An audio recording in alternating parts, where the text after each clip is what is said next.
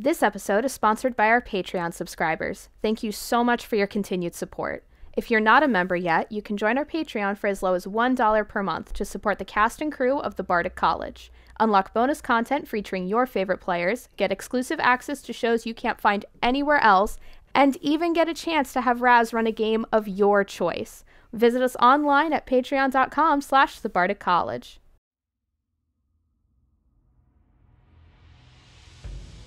Hello, my name is Lauren, but you probably know me as Catherine Ross. I'm here to let you know that if you love our content and want to feel the same dread, terror, and jubilation that I do, then make sure to check out Lurking Fears when you head out to your next convention.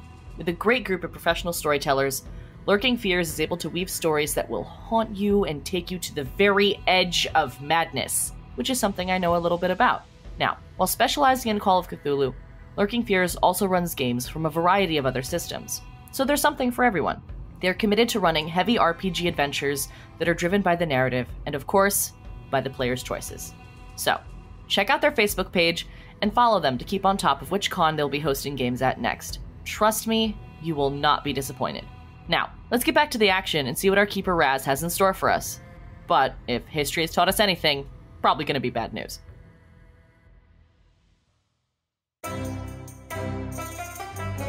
You're listening to a 7th edition Call of Cthulhu podcast titled Cthulhu in Cairo, brought to you by the Bardic College. Please remember to like, share, and subscribe to the show to receive notifications as our future episodes release. You can visit us on Facebook at the Bardic College. Viewer discretion is advised. Hey everyone, welcome back to another episode of Cthulhu in Cairo, and I am Raz, joined by the entire team on mic at one time again. So RL has pushed us all over the place, and so has the story. We are on 3 separate continents tonight, but we're hoping to pull everybody back together and get back onto the main story here real soon. We did have some things that needed to be cleared up, loose ends. Vadam is in Portugal. He's been fortunate enough to find his children. His young son ran off in a little bit of a 14-year-old fit, but his daughter Anna has arrived with Franco Alvarez's girlfriend. They are standing outside of a cafe not far from the warehouse district. And as you may remember, that's when the machine gun went off. The girls are in New York. Ella had done a reading with Catherine's aid and assistance on the sarcophagus. Unfortunately, she did not roll great, but she was able to come up with some things, but believes that there's quite a bit of mixed imagery in there. And, we've got that all set up. When this episode goes live, we'll post the entire imagery up there for you. You could read along with her, but because it was a lot of little different clues. And as time goes by, you'll be able to figure out, just like our players, which ones were real and which ones weren't. And finally, Jack Cavendish and Anya and Lakshitha are heading for Africa to meet up with his game warden and the guy who runs his game reserve while he's away, Kakayangu, old-time friends, and we're going to be dealing with the girls being set up there in Africa and see what happens. So let's go back to Vadam. Shots ring out. Yeah, and a woman hits the ground. 2 women were hit. One, you could tell right away it was really bad. I mean, she was tossed around in that classic Hollywood machine gun hit dance where you just keep rocking. And there was one gentleman. But against the wall and sliding down, smearing blood along the back of the wall of this hot house 2 doors down from where you and your daughter were just getting together is Gustav, and he has been hit multiple times. As Franco was walking towards the cab to meet Anya, his girlfriend, and Anna, my daughter, I was kind of standing back a little bit, I think, is what I have a sense there. Taking everything in, just number one, shots fired out. I think they're coming at me. I'm relieved and surprised that they are not, but then immediately horrified to see Gustav slumping against the wall in blood. So I think my first instinct is I run towards the cab that Anya and Anna were getting out of, and I grab Franco and I start shoving them into the cab. And I say to Franco, "Get them out of here. This is get them to safety." Yeah, well, I'll meet you back at the warehouse later today or tomorrow. I'll get them out of here. Go. Give me your address quickly. And he reads off to you a street not far from here, about maybe somewhere uptown. You're not familiar enough with Portugal to know exactly, but he tells you the district, the Barria, and he tells you the name of the street. Enough of the address where I could find him after this. Yeah. Okay. Yeah. And I kind of go and shut the door. Okay. I quickly take out my little notebook and I my stubby little pencil I keep, and I jot down the address just to make sure I don't forget it and all of the freneticness. And then I run over to where Gustav was. I'm kind of, as I'm running over there, I'm using all of my abilities to sort of survey the street. Do I see any of the shooters? Do I see anybody looking suspicious? Is it just chaotic? It's chaotic. The car sped away once the shots rang out. Okay, so the shots did come from another car. Yeah, Okay. It was a black sedan that screeched tires and then just opened up with, a burst of 20 or 30 rounds. And do I have a memory of the sedan? Any details about it? Go ahead and make me a roll. Spot hidden. Spot hidden is if you're looking for somebody, you're looking for details. So it's no is education and idea is intelligence. So unless go ahead and give me that one. That's a 67, so it's a regular success. Okay, so yeah, you can get a make and model out of it. The it's a fairly more recent car, last year or two. It's a Mercedes, black Mercedes. Yep. I kind of gathering this information as I'm rushing over, seeing that it looks like that there's no immediate danger. I run right to Gustav. I'm pulling out my, like handkerchiefs and such, seeing if they're, being ready to blot any wounds or possibility. I'm not sure what his condition is. Yeah. Go ahead and do you have first aid or medical? I have first aid. Okay. Go ahead and make me a first aid roll. See what we get. That's 21. My first aid is not great, but that is a regular success. Okay. So no, that's fine. You're able to get to him without medical. He's just going out fast. Uh-huh. There's just too many holes, too many bullets. He's been hit too many times. Yeah, he's just wrecked. He does reach into his pocket and pull out a piece of paper, and his hand's trembling as he tries to hand it to you.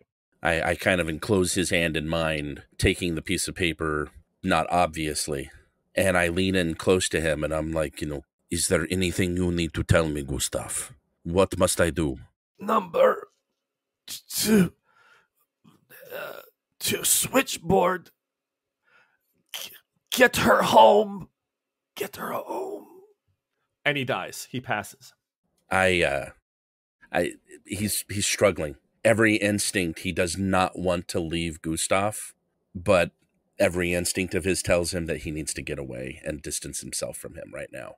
Oh, absolutely. You're already starting to hear siren. Yep, crowds, people looking on. Oh yeah, yeah. That much noise, that much hitting. Your instinct is to bolt. And so I, with my ability that I've done 1,000 times, I kind of gather up my coat around my around my neck, and I just sort of melt back into the crowd. I don't say anything out loud. I don't want, Russian accent in Spain stands out. So I'm not looking anybody in the eye. I'm not saying any words. I'm just kind of melting back into the crowd as much as possible and finding an opportunity to duck into a side street and make my way away from here. Now you just so you remember, and I'm not sure that's going to change anything, and I understand if it doesn't. There was one woman hit hard, one injured, another man who was kind of shot, but he looked okay, and then Gustav. You're not trying to stabilize the other two, you're just going? You're just getting out of here, right? Correct. I think with the more attention I draw to myself, with authorities on their way, it's best that I make my exit. Vadim, you steal away into the crowd, and just go ahead and give me a stealth check. I know you're super good at it, but just in case we get a complication. Okay, so that is an 88 and a 68. Not fantastic, but the 68 is a regular success. All right. So you're able to blend in without anybody going, that's the guy over there with the blood on his shirt. Yeah. When you were helping Gustav. But yeah, so you're able to make your way around and to get out. I get away from there, and then I try to find like a local market or something like that, and have the address and see if I can get directions on how to find this location that Franco was going to. Yeah, so the barria that he's talking about is up off of, so the warehouse sits right at sea level, right?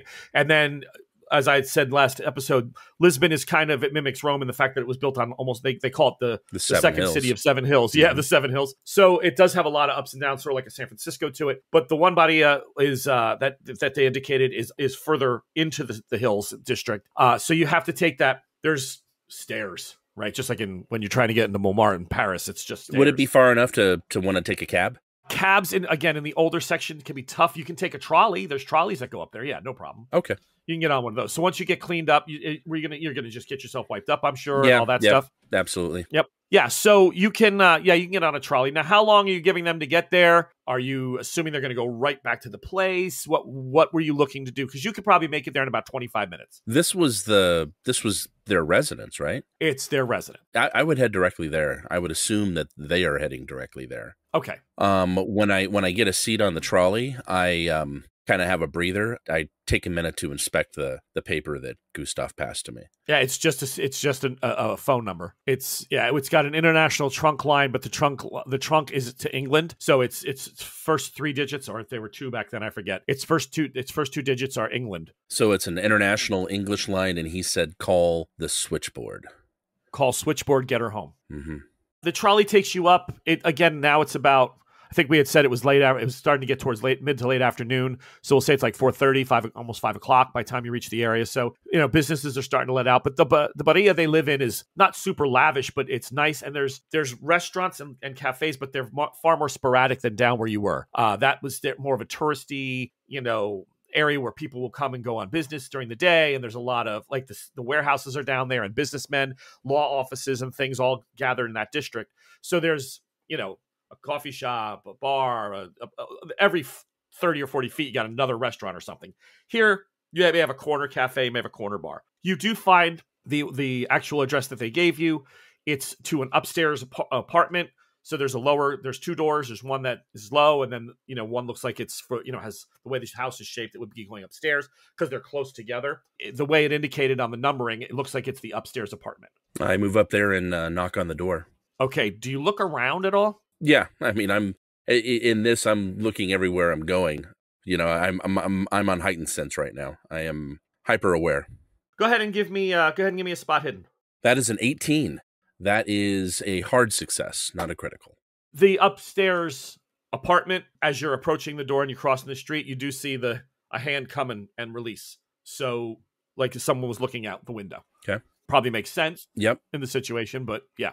Seeing that's all I see, nothing else suspicious, I do casually make my way up the stairs, just like any visitor would, and knock on the door. Alrighty. 40 seconds go by. Little panel in the door, little like brass panel, just kind of opens up, looks out. You see what appears to be Alvarez's face. Like you're only seeing an eye and a nose, but it definitely looks like him. He quickly shuts it, opens the door, and steps back, leaving the door in front of him, so that he's not standing in it in the street looking out, like, where anybody driving by would see him. It's just he opens it and lets you in. I hurry my way past him inside and kind of say under my breath, "Lisbon is a dangerous city, my friend." Perhaps, but that was very strange. Those kind of things don't happen often. I am trusting that had nothing to do with you or your business. I would hope you would keep danger like that at bay, so to speak. I was thinking more baby with you. I am a stranger here in town. But you come from a place where someone else is already missing. I am Vadim Gavrilov. I may do some smuggling and things, but I have no one that I can think of that would gun me down over it. That's good. Perhaps it was just coincidence then. Wrong place at wrong clock, as they say. Let's make an opposed. What's your fast talk persuade? Whichever one's better. Fast talk, sure. Mm-hmm. All right. What's your 75? I'm gonna go with psychology. That is a 34, which is a hard success. So I rolled 13, but that doesn't beat. Is your 34 is a hard? Yes, it is. Yeah, it's not going to beat. That'll beat him. Okay, you're able to convince him. He's willing to just assume that whatever happened was just a freak situation. The fact that the cab happened to pull up with your daughter in it, and then someone gets shot. He's like, okay, yeah, he buys along. So, but as we're discussing, there is this only goes to color the urgency that I must get my children to safety. They are all that matters to me now. Of course. What father would do less? Please come up the stairs. So yeah, it enters into a foyer of about 5x5, 4x4, and then just makes its way up a sharp, narrow set of staircases like these old buildings had. And then it opens up into an actual, a full-size apartment. Several bedrooms, nice-sized living room. And it's well outfitted, it's well accrued. And this is where the kids live. The kids live with him. That's what, yes, the kid, he doesn't live here. This is his girlfriend's house. Oh, okay. And they live with her. Mm-hmm. They live with her. Okay. Do you feel confident that Aslan will return here, given time? Yes. I can't think where else he would go except maybe back to the warehouse. If he was looking specifically for me, if he was looking for Anya, it would be here. Let me ask, as our group split up in India, in my little stubby notebook that I jot all my notes down, I'm assuming that there would have been information, contact information, for me to be able to reach others in the group. Yeah. Catherine knew that the Cobalt Club was a central hub, and she had been left out already by Aveline, so I'm sure that you could have gotten in contact with her. And Jack he gave you the address of the reserve. Game Preserve, okay, which would have to be by telegram. That would be a telegram type thing. Okay. Yeah, so you could reach them if needed. Give me a psychology roll, please. That is a 96. Oh, that's not good. Right, the psychology roll didn't. Yep. Vadam's been trying to keep it together. Well, psychology it's about noticing the way they're acting. I see. So the woman comes out. She's an attractive woman. She's in her late 20s, early 30s. She's an expat.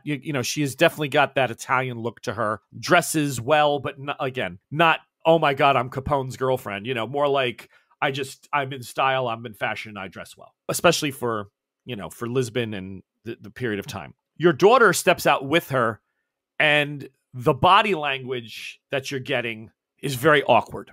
You're sensing something very off. Now, what it could be, you're not sure because you rolled a 96, but you're definitely getting the sense that something she's not clinging to her. She's not trying to be too near her. She's not even trying to get, there's no connectivity. An adult. This is a young girl that lives with a woman. Yeah, and you would think would have her arm on her shoulder like this is your father. There's none of that going on here. This is a foreign feeling in this room.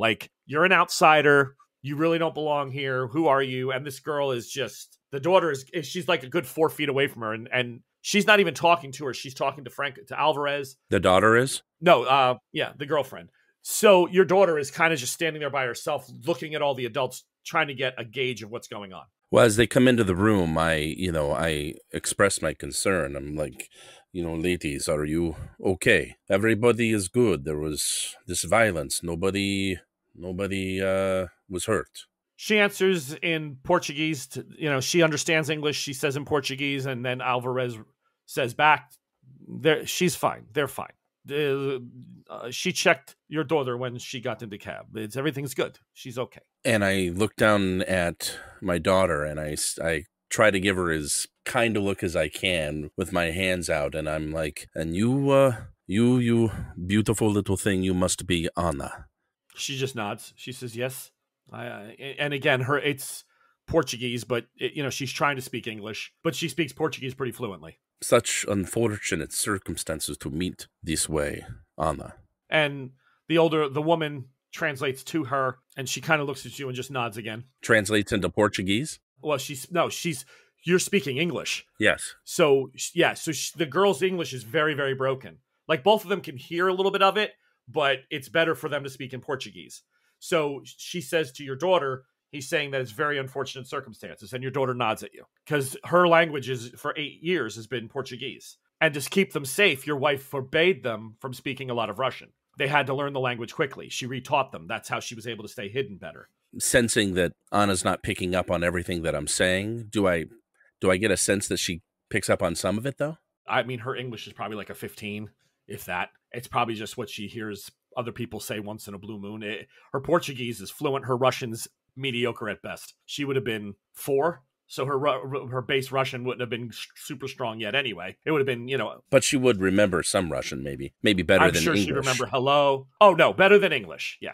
I get down on one knee, and in Russian, I say, Anna, I am sad to say under such horrible circumstances, but I am your father. She recognizes the word father, and she reaches into a little pocket in her skirt, and she pulls out a folded piece of like heavy gauge paper and holds it out to you. And what is it? It's a photograph of you. It's what her mother had left. Is it just me? It's just you. And I kind of look at the photograph and I smile as best I can and nod. And I say, again in Russian, yes, it is me. This is me.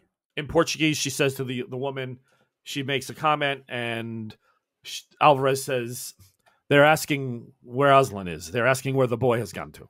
I don't know what to do. I tell him that they'll be back, that he's...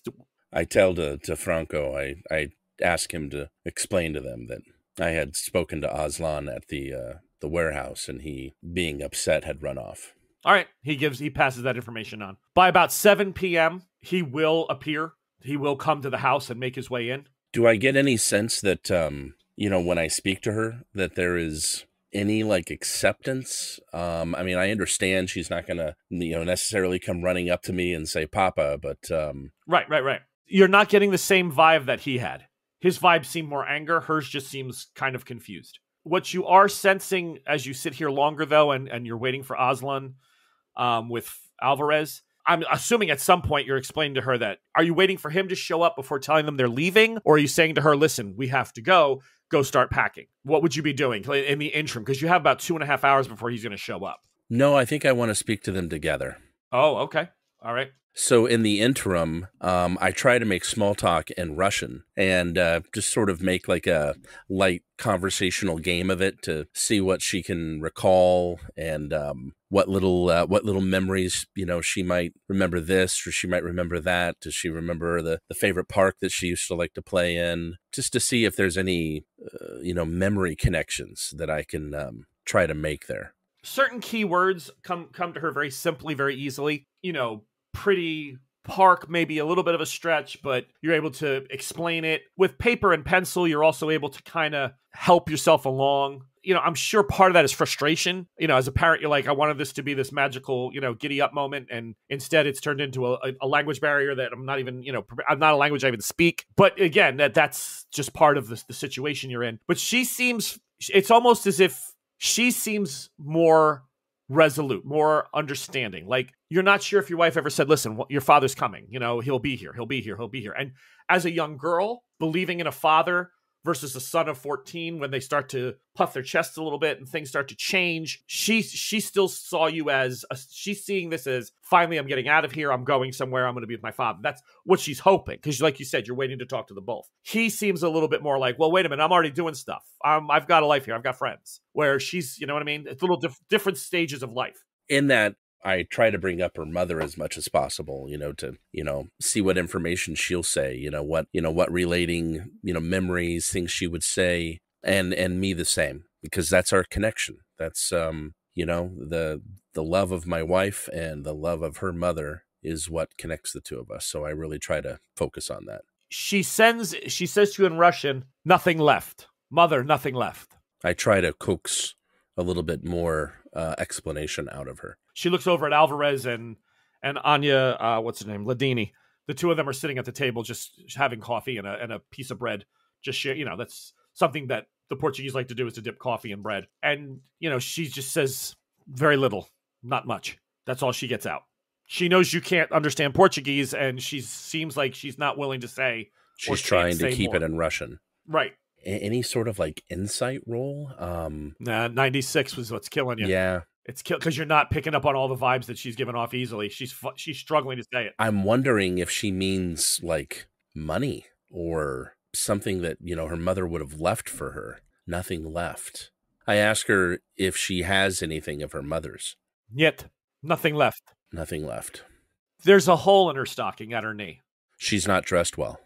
The dress is probably a little shorter than probably it should be. We're not talking Les Miserables with Fantine and Eponine with, Master of the House here, but she's definitely not in the best of the way the house is versus the way she looks.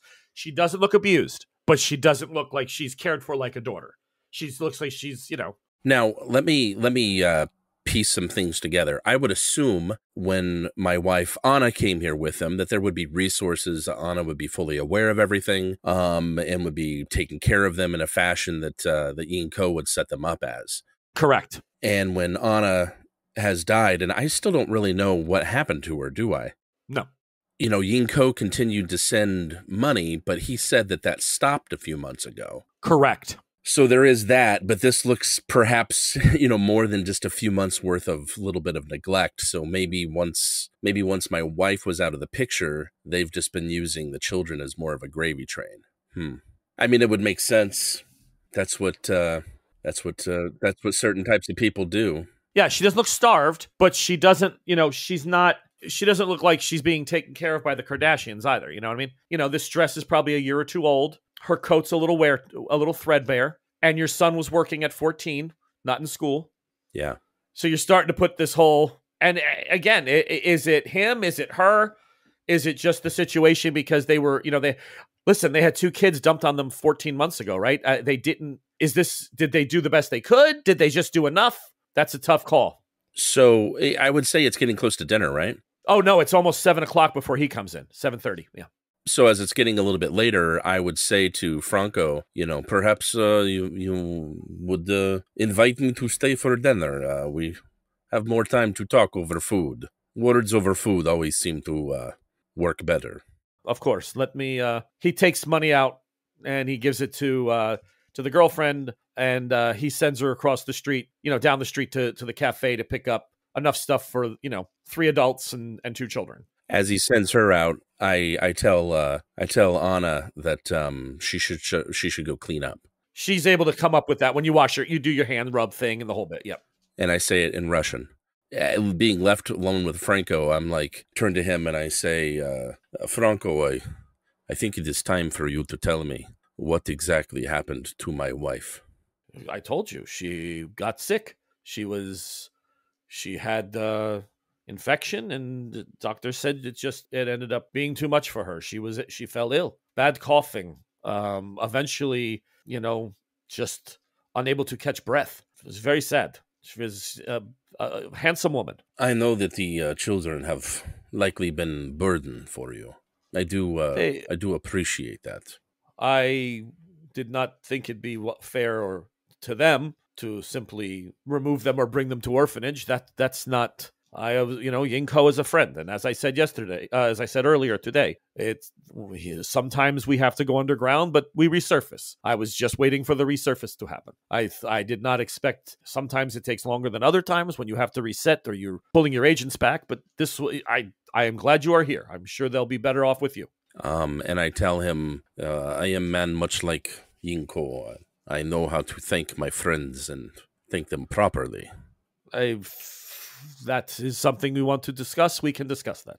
Just trying to grease the wheels. I'm not liking the situation here, but with everything that's just happened with Gustav, I don't need to create another enemy or somebody working against me.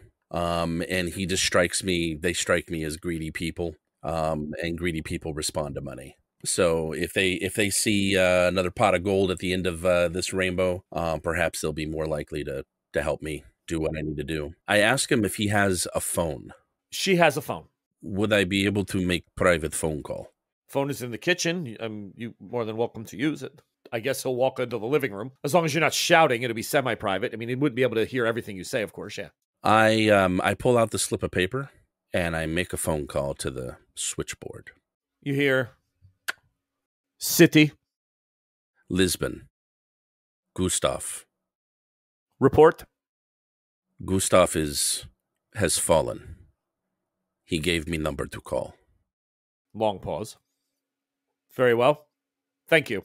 I have important package to deliver, to finish delivering for Gustav. Do you? A fairly big package? She is, yes. Are you able to bring it? I will do whatever I must. Gustav was honorable man. Do you have access to his last location where he was residing? Our hotel room, yes. We will be in contact there in 12 hours. Everything will be arranged. So, yeah, your son eventually walks back in. you know, once the sister's on board, it'll be much easier to convince him of what's going on. He's reluctant. I mean, he's a nervous wreck. He's not thrilled about the whole prospect. He feels, you know, this is really where he belongs. Obviously, he's not going to be able to fight you on it. He's going to have to go. I mean, he could run again, but Alvarez tells him he's got no place to stay anymore. He kind of jumps in and backs you on that. Basically, the gist of the conversation I want to communicate to both of them is that I'm sorry. That the last thing I ever wanted was to abandon them and not see them for as many years, but that their mother and I both knew that it was the only way that they would ever be safe and could ever truly have a life. I want them to know that if I had known about what had happened to their mother, I would have been here a lot sooner than I am now. And that this has only been to keep them safe, but it has only ever been temporary, even when their mother was alive. And that ultimately the way to keep them safe, they have to come with me. In Russian, he says, "We have nothing left. Everything of Mama's had to be sold, had to be given up." I tell him in Russian, money is no longer a concern. But it was her things. A gilded frame from your wedding. Things that never should have left this family. Things that were ours. All gone. I've been working just to make sure we can make the rent. Just to make sure I pay for food on the table for my sister. These people have put a roof over our head, but there has always been a price. I apologize to him. I know that it's been hard. And I tell him that things were never important to his mother. If they were, she would have never married me. That she understood, you know, that there was a deeper thing in life, the relationships, family, children, love. And ultimately, that's the only thing that matters, that we find that again. Yeah, go ahead and give me one more fast talk roll then. I'm fast talking my son. That's it. That's it. Oh gosh.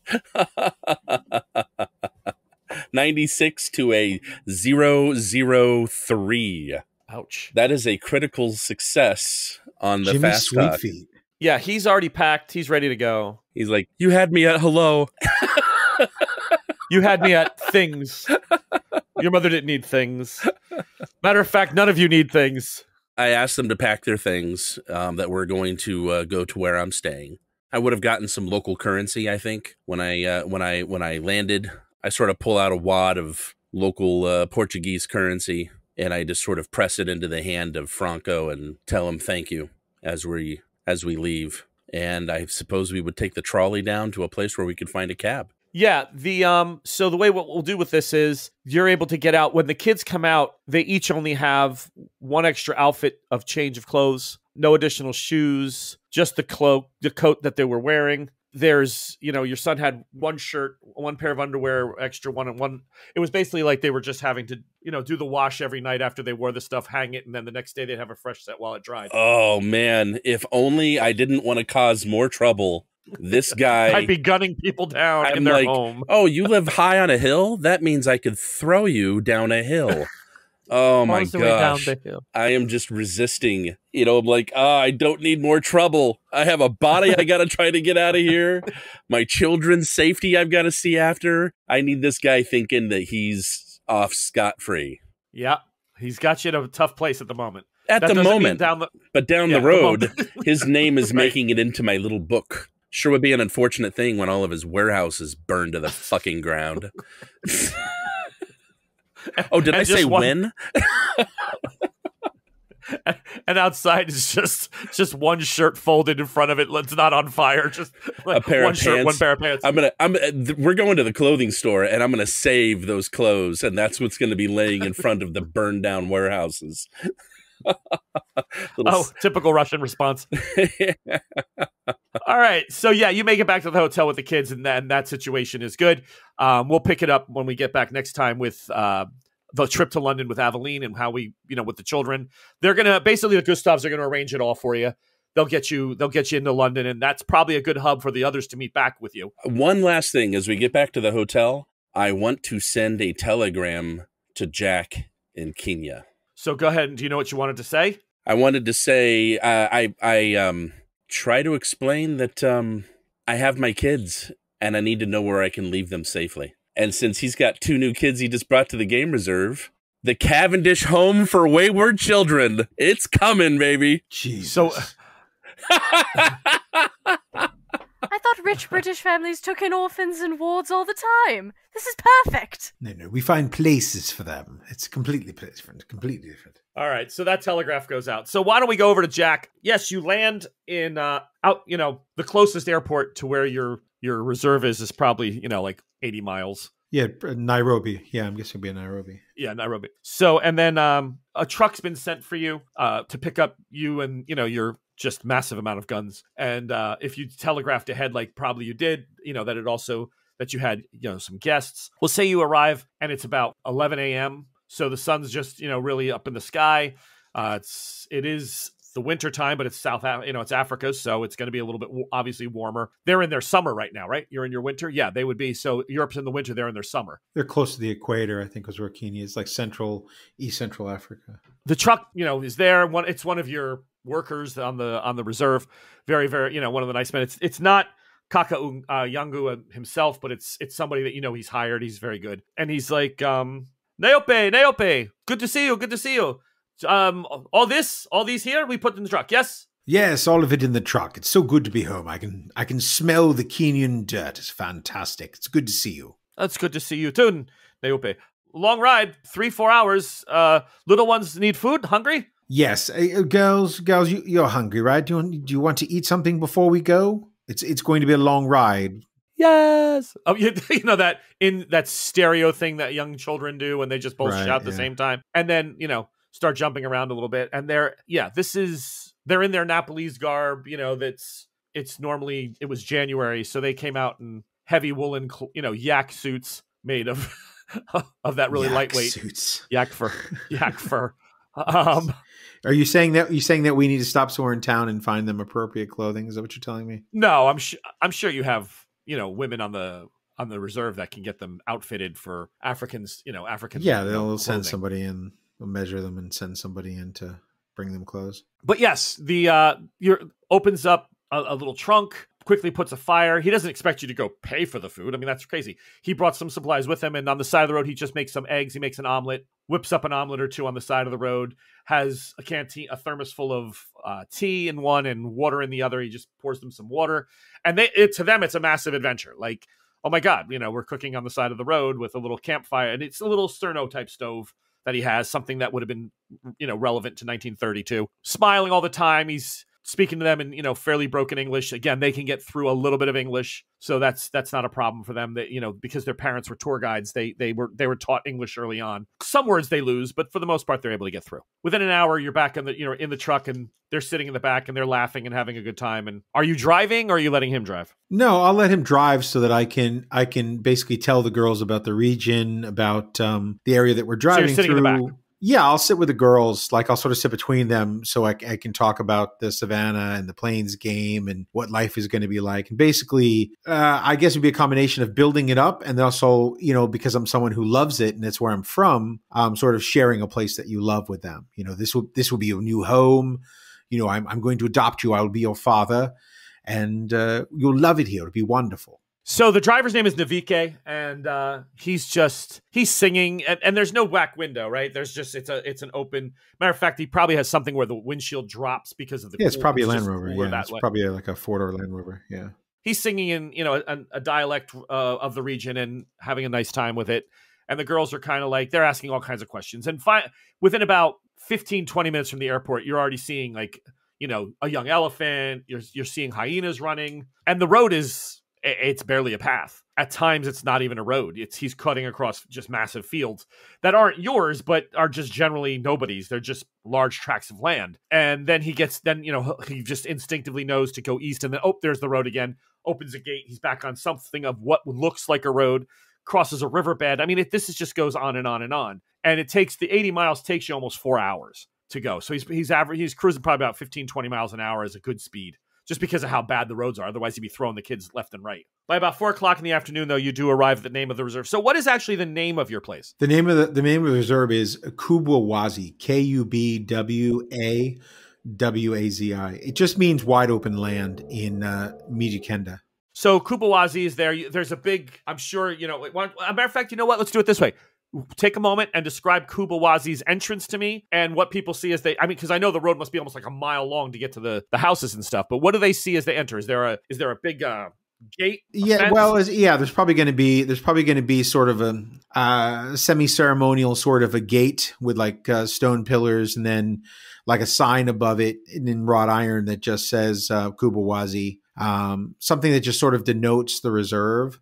And then it would probably be another couple miles from there to actually get to the actual houses, because it's going to be at the beginning of the reserve, which is fairly large. So, but yes, you're right. It's just going to be a track that's going to go through it because it's in the middle. It's in the middle of this wide open, just rolling grassland with shrub trees. I mean, picture any African movie that you've seen with elephants on the savannah and Plains Game and kudu and Thompson gazelle, things like that. Listeners, so when we've been doing these names of NPCs and stuff, there were 2 Anyas along the way. One was Anya in Portugal, who was keeping the kids, and there was an Anya in Nepal that was Chorgi's daughter. So we have this Anya is here. So when we say Anya, don't get confused. There are 2 people in the world named Anya. We just happen to have both of them on the show. So we were very fortunate to get both of them to agree to be a part of the show.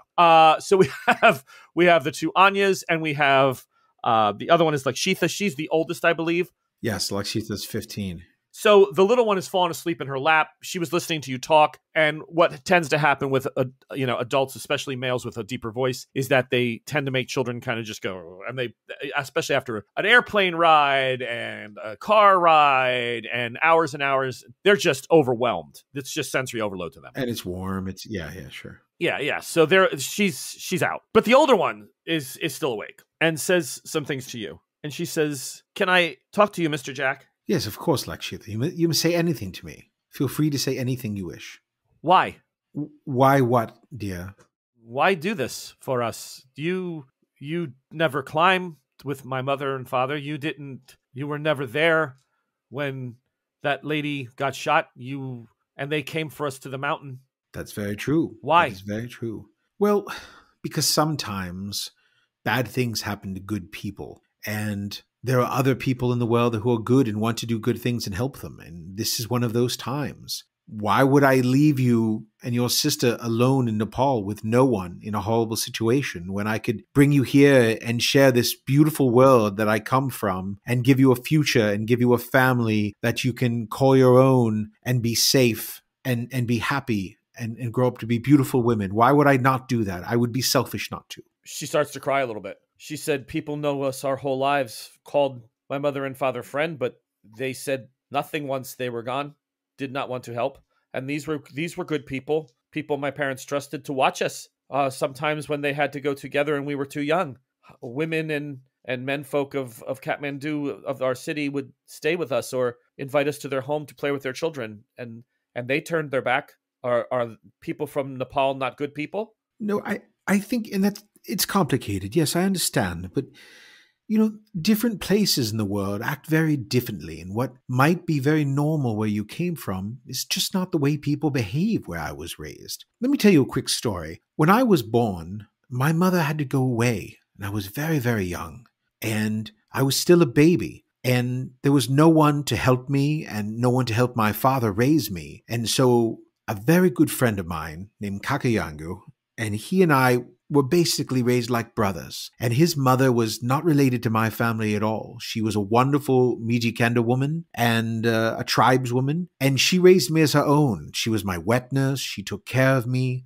She treated me as her own son, even though she wasn't my mother. Yes, well, when a small child breastfeeds with its mother, that's what she did for me, because my mother was gone and I still needed to be breastfed. So, yes. She chuckles. Now she gets what you're saying. So, I mean, it is a very different world where she came from, too. She came from a very tribal world, a world that was very basic by your standards. And I came from a world that was very different from hers. And yet it didn't stop her from caring very deeply for me and treating me as her own. And I think perhaps, in my own way, that wore off on me, and maybe that's why I want to treat you like my children, and I want to adopt you, and I want to be your Uncle Jack and give you a good world, because I never had children of my own. She says, I didn't think that was something people did after the way they treated us. So I don't know what to say. My sister and I are very grateful, Mr. Jack, very grateful. Well, I understand. But here people will treat you very well. They will treat you as if you are my children, because you will be my children. And you can call me Mr. Jack or Uncle Jack, or if you wish at some point, you can call me Father, if that's what you want. Whatever you want to call me, you call me. But I will treat you as my children, and everyone on this reserve and everyone in Kenya and Nairobi will know you as my children, and they will treat you with respect and goodness. And if they don't, we'll shoot them. Fabulous. That's what we were waiting for. That was the moment. There's a Cthulhu in Cairo. That's Cthulhu in Cairo love right there. And if not, we're going to shoot them, or we're going to burn down their warehouse, or we're going to, that's right. This is the kind of people I run, folks. We're just love and death. My kid only had an extra pair of pants. I'm going to burn your business to the ground. I'll show you. We're a spiteful group. Oh my God! You can call me God, Carl. That's that. There you go. So it all comes back, doesn't it? The NPCs are just a little off center, and my group's all over them. So yes, she's overwhelmed. The little one doesn't quite have that same understanding of how bitter. She doesn't understand. Yeah, right. She's not quite there yet. She just saw people passing by and was like, well, why aren't they talking to us? Why wouldn't they help us? Well, the good thing is the young one is young enough that as time goes on, she will adapt much easier than the 15-year-old will. Because the 15-year-old is going to bring so much more of Nepal with her. Whereas the young one, she won't forget Nepal. She won't forget that language, but she will become Kenyan. It will become natural to her. And my hope is at least that Lakshitha will be happy and be safe. Believe me, happy's not a problem. She's there already. It's a good thing. You pull up to the large to the resort. Describe it to me. Is it multi-tiered, multi-leveled? How this was the one your father had originally designed, right? Yes. So this would have been built in the late 1800s. It would be there would be one main large sprawling house in sort of a ranch style, which is very common to Africa. So it would be a very large, sprawling ranch style with probably multiple fires, fireplaces in it, but a gigantic wide porch on the front, like a low slung roof. And then there would be outlying in the distance, there would be smaller cottages, numbers of smaller cottages where people would stay when they came to go on safaris and things because it's a business. So they would be bungalows and stuff. Yeah, they'd be somewhere between a tenth of a mile to a mile away, spread out from each other. And there would be tracks back and forth where people would go back and forth to, clean them or and take care of them and send food out to them and that sort of stuff. So, but yeah, it would have the house would have our own rooms in it. It would have big common rooms where people could stay and we could have sort of gatherings and things like that. It'd be like a combination of your private home and sort of a public reserve kind of place. So sort of like the Animal Kingdom's lodge. It's just not quite as tall, but the general layout of, a big common space. Right. It'd be like one level. They're all usually one level with sort of high ceiling roofs, so the heat can go up, and they have fans in them and things like that. But yeah, this would have been very old because it would have been built in the late 1800s. Yeah, as the truck pulls up and everybody starts to disembark, other people that work for the reserve and that are housekeeping and other staff, all on the payroll, all people that you have as part of the estate itself, come over. They greet you, Neope, and they're like saying hello to you, and they unload. A couple of the women are looking at the young girls. They're like, speaking in the language. Now you speak this tongue, correct? Mijikenda. Yeah, dialect. I speak Mijikenda. Yep. So they're asking you a lot of questions about the girls. How long are they staying? What rooms do you want them in? Do you want them in a bungalow? Do you want them in the main house? You explain all that. And then you hear a deeper booming voice, and you recognize it immediately as Kakayangu. And he says, Neope, welcome back. Ah, Kakayangu, my friend. And I run up and I go to greet him and give him a huge manly hug. And he says, friend now or still brother? And he hugs you back. And I look at him and I smile very broadly and I say, brothers until we are dead. And may that be many, many days from now. I got your telegraph. These are the young ladies you bring from the faraway mountains of Nepal. I looked on map. It's very far. It is another world, my friend. It is very cold there and very, very beautiful, but very forbidding. Very forbidding. I much prefer Kenya, though I do love to travel. And I turn around and I say, this is little Anya, and then this is Lakshitha. These two wonderful girls are going to stay with us, and I'm going to adopt them. They will be my daughters, and they will be treated as if they are my family, and you will treat them as you are their uncle, because you are my brother. So he greets them in English as well. And he asks them, he asks a little bit about their culture, and he says things like, tell me where you're from. And they say, oh, the mountains. And he points way the hell off in the distance, right? And there's a mountain over there. And he's like that? And they just giggle. They're like, no, not like that one. And then they point way up. They go like up like that. And he's like, he can't imagine that kind of, like the way they're explaining it. It's, it's a different type of landscape. And they're just, they live on the side of a hill, and they kind of are like, our house is built on, a steep ledge and Kathmandu, and it overlooks a cliff. And they're like, what? So he laughs with them, and the women are gathering around. They start to take them inside. He says, Neope, before we get the girls, I'll let the women take them in. We've had poachers again, and I've been forced to scare them off, but they are definitely becoming far more aggressive, they're taking far more chances. Have you talked to the rangers about this? Are they doing anything about it? I asked the gods of the earth and the soil to take what I say and have it only for your ears, but it would not surprise me if some of them are accepting. Times are tough, Neope, and these men, they don't get paid nearly the amount of time and effort they put into it for what they get.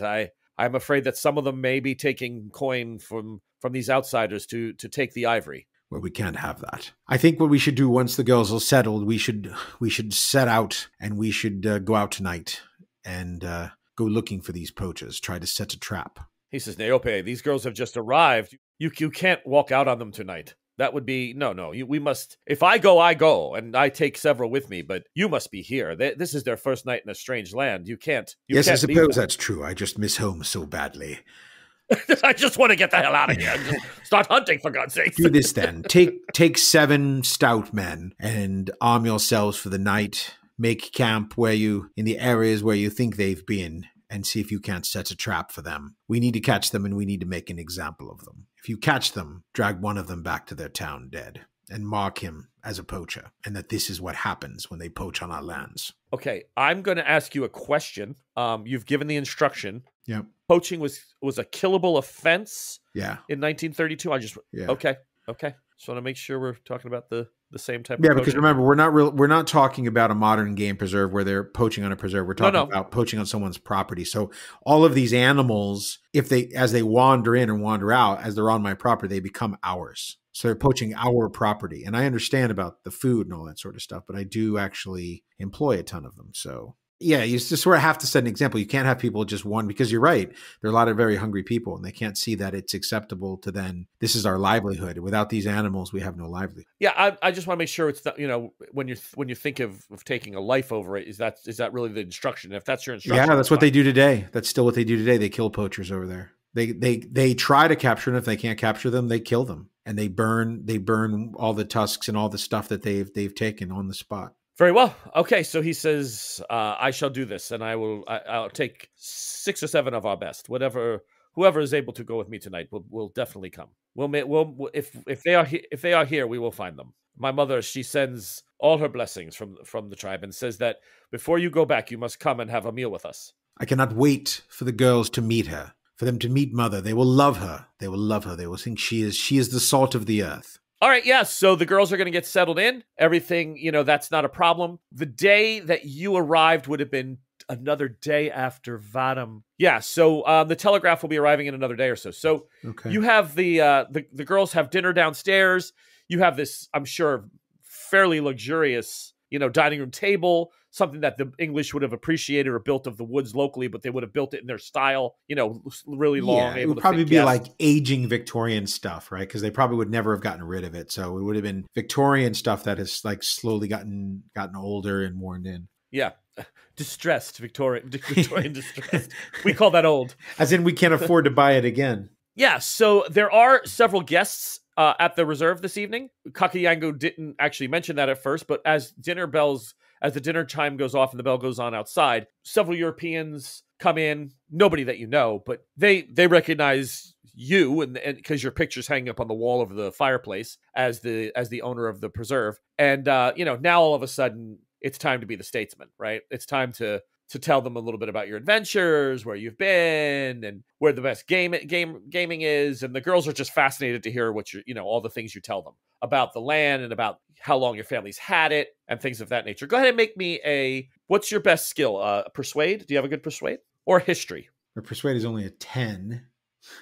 My history is a 5. Really? Okay, so you're the owner of the reserve. What skills could you see yourself using to sort of talk to them about the whole experience and why they should be here? Do you have a good knowledge, which is education? What's your education? Yeah, my education's an 80. So I would know the area. I would think that through education, I would know the area very well. Got to make me a roll. 34. 34 would be a hard success. So you're basically the star of the evening. Obviously, that's the whole point of you being able to sit with them. And they ask, Kakayangu took us out and we saw some amazing things, but he always says that no one knows the land better than you. Are you able to take us out tomorrow? Will you be going out with us? Yeah, yes, I can take you out tomorrow. As long as I want to take the girls with me too, if you don't mind. I have my new wards with me. I'm sure they would love to see the reserve. Would you like to go, girls? Everybody's having a good time. Yes, we can take you out and we can peruse the reserve. We can talk about the many game, some of our adventures, some of the animals we killed. The time I almost died and accidentally killed a lion as a small boy. You killed a lion? Accidentally? Mr. Jack, you killed no. Yes. Quite accidentally, I assure you. It was a cub and I ran it over. Yeah, I was walking back from Kakayangu's tribe, and he and I were talking, and it jumped out of the bush at us. It wasn't something that was planned. We weren't hunting it, and it merely took my life. And I hold out a pouch that I had under that has the 2 eyes in it from the lions that the witch doctor had saved for me. And I said, this contains the eyes of the lion that the tribal witch doctor had saved for me to give me second sight like the lion. So now, if you're bad, I will know about it. Are you talking to the guests or the girls? The girls, and then I wink at the guests. Oh, I thought it was maybe the other way around. You say that to the guests and then wink if you're at the girls. bad, you die. No. I'm sort of entertaining the girls and then sort of winking to the people and then sort of telling them at the same time about these sort of crazy adventures that I had. I show them my right forearm has a scar all the way down from my wrist to my elbow. That is from when I was a teenager and I got a little too close to a rhino on the back of a vehicle and it gored my arm. Things like that. Just amusing stories of growing up on a reserve with my crazy father and all the people. Yes. So what we'll do is we'll pick up in the morning with the situation of Vadim getting his way out of Portugal with the children and Aveline's body. And we'll also find out more about Jack Cavendish and his ride around his property when next time we get together. Gentlemen, thank you so much. We're going to take the next show and go back to the ladies a little bit, find out what they're finishing up in New York City. But from tonight, gentlemen, thanks so much. Appreciate everything you've done. It was an interesting show. Vadim, I know that warehouse thing, we're going to have to come back to that at some point. We'll just maybe we'll do it as a Patreon special, The Burning of Lisbon, which happened already. The Great Lisbon Fires already happened. We don't want to do it again, but the warehouse district, that the timing doesn't work out? Oh, wow. No, it was 1750 something, but that's okay. Well, yeah, we'll call it the second Great Burning of Lisbon then. Right. The nearly great, the penultimate burning. But from all of us here at the college and from the gentlemen on the group, thank you so much. We'll talk to everybody next time. Don't forget, like, share, subscribe, tell all your friends, join the Patreon if you haven't, because Operation Poltergeist is really starting to cook. It's got people, the Patreons that are listening are really enjoying it already. We're going to be putting out some tidbits for you, a little couple teaser trailers in the near future. But that's it from us for this time. We'll talk soon, everyone. Good night. Thanks for listening to this episode of Cthulhu in Cairo. You can like, share, and subscribe to us wherever you get your podcasts. The music you're listening to is Return of the Mummy by the great Kevin MacLeod. Join us next time to see where our intrepid explorers find themselves next.